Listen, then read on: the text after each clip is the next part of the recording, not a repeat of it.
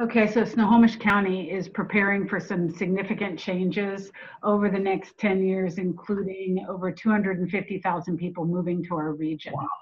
And so many groups are working on plans that involve infrastructure, transportation, workforce. And alongside this, we have an opportunity to invite attention to the issues and concerns on the human side.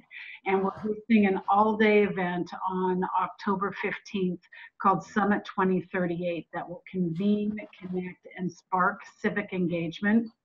One of the questions at Summit is, what is possible when each individual becomes and stays engaged in a healthy and vibrant Snohomish County?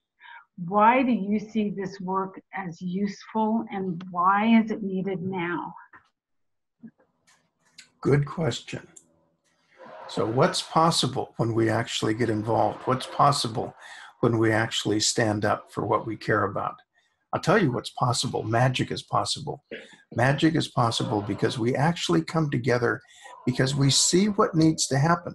We may not know the whole picture. We may not know how it's all going to end, but we know where we need to start.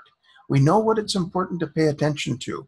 And we know that if we turn to each other, we'll get a huge boost in terms of how we look at the challenges and the opportunities that are present. And we know when we come together and listen to each other, we'll find those starting points. We won't know the whole journey, but we'll know where to begin. And you talk about 250,000 people coming in. That just blows my mind. And it raises questions about what's that going to do for the people who live in the community now?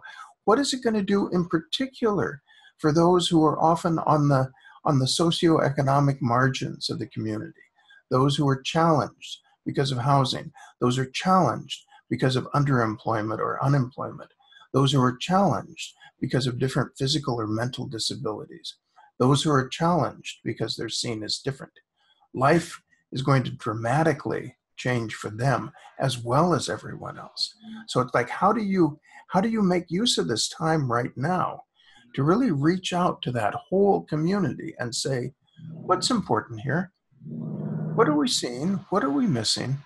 And what are we going to do about it?